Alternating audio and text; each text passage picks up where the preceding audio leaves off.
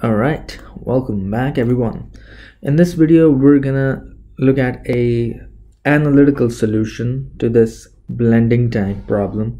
And just to give you guys a refresher, I'm looking for deviations in my outlet concentration. Due to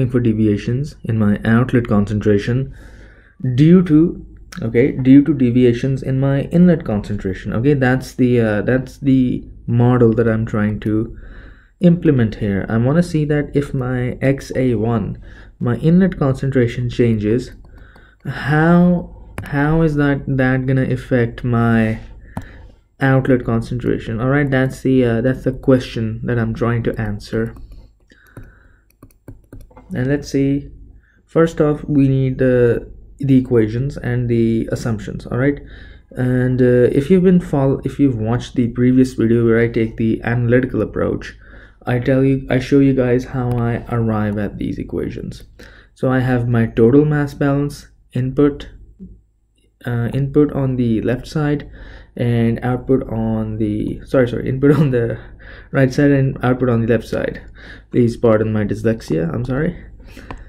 And okay, so the dynamic species balance is written as the ordinary differential equation here. Okay, how did I get these equations? This has already been covered in a previous video, okay, and I'll link it in the description. The how has already been covered. Now we want to get a solution. Okay, and just to keep everything consistent, the first equation, you have one equation and one unknown. The first equation is responsible for giving you the outlet mass flow rate, okay, and the second equation has another additional unknown, which is the outlet concentration, okay. And just to keep track of everything, the second equation is going to give me the outlet concentration. So my degree of freedom is 0. I can move on and use the correct solution approach. All right, I'm going to take an analytical approach in this video. Before I start solving this, I'm just gonna use the first equation and yeah, just replace m3 with that. Like, how about that? So my second equation becomes m tank divided by m dot 1 plus m dot 2 multiplied by the rate of change of XA3, plus XA3 itself again, okay, that has not changed, and that equals m dot 1 divided by m dot 1 plus m dot 2, okay, multiplied by XA1 times t. Now I want you guys to pause the video for a second. Remember that this was my time constant, and this right here, this was my gain. Pause the video and see how the deviations in M1 and M2, how adjusting both the inlet flow rates is going to affect the dynamics, is going to affect the aggressiveness, the sensitivity, and how fast the process is. All right, and we're going to discuss that in a later video, hopefully. And yeah, just to make everything clear, m dot 1 and m dot 2 are assumed to be constant for the sake of this problem. We're not dealing with deviations in those two variables yet. We're not dealing with deviations in these two variables yet. Okay, now, all right, we need a forcing function. I want to know, how is my XA1 gonna change? So my forcing function is actually just a simple step. It's just a simple step function. So basically what's gonna happen is, if I were to show you here, let me digress for a second. XA1, okay, and how is that gonna vary with time? Okay, so this is t equals 0 and that's time. So before time t equals 0, it is at its initial steady state condition, and we're gonna call that XA1 at t equals 0. Let me just zoom in so you guys can see. Hold up. All right, XA1 at t equals 0. So that was the initial steady state value, and suddenly as we go at t equals 0, this is gonna jump up to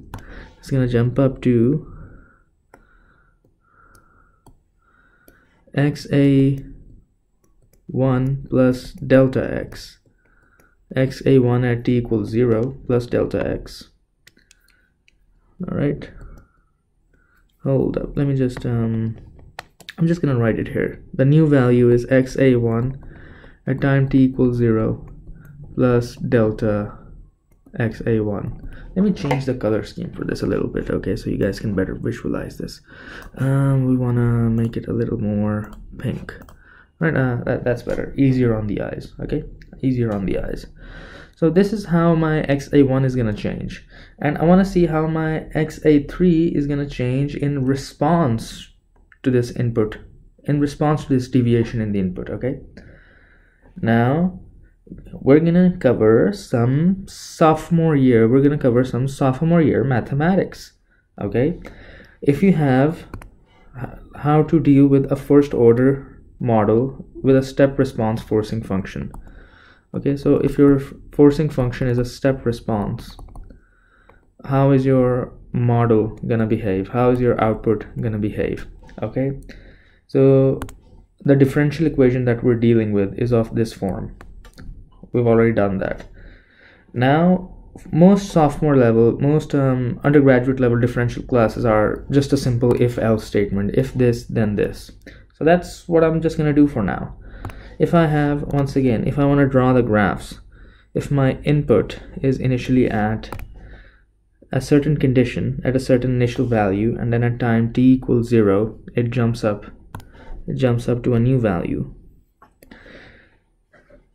My input, if this is the behavior of my input, then the behavior of my output is gonna look something, and this is the general solution, guys, just to keep in mind. This right here is the general solution to the step response. This right here is the general solution to the step response, and if you were to graph it, I'm gonna leave that as an exercise for you guys. This is gonna look something like this. Y of t, initially y is going to be at its original steady state, and then boom, it's going to start increasing, the rate of change starts to slow down eventually, and it approaches it asymptotically approaches its final steady state value. Okay, so it starts off at y t equals 0, okay, and then its final destination, if I were to say that, its final destination as its final trajectory is gonna approach, and I'm using the term approach because that's gonna be the limit. K times delta x, k is the gain of your process, 1 minus e negative t over tau. Okay, for our process that we've modeled, we know the gain,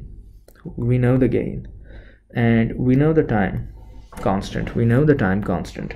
So by just using this general solution from our differential equations class, we know that xa3, the variation in xa3 is just going to be its initial steady state value,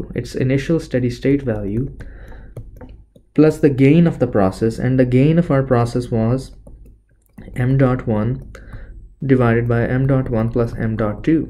That was the gain of our process, times delta xa1, the deviation, the total change in xa1, multiplied by 1 minus e raised to the power negative t over m dot 1 divided by the mass of tank. Let me just confirm that. We're gonna scroll up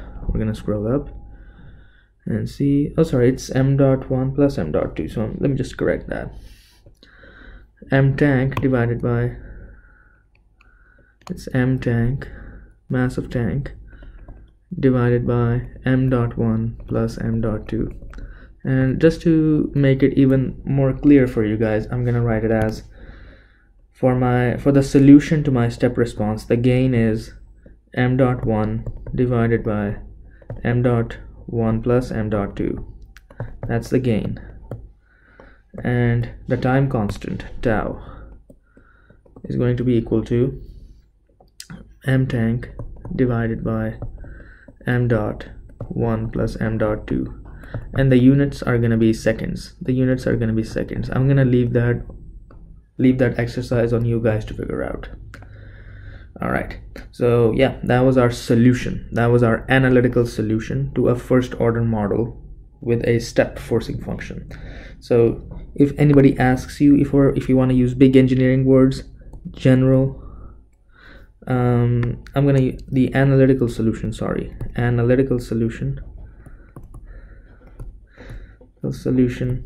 to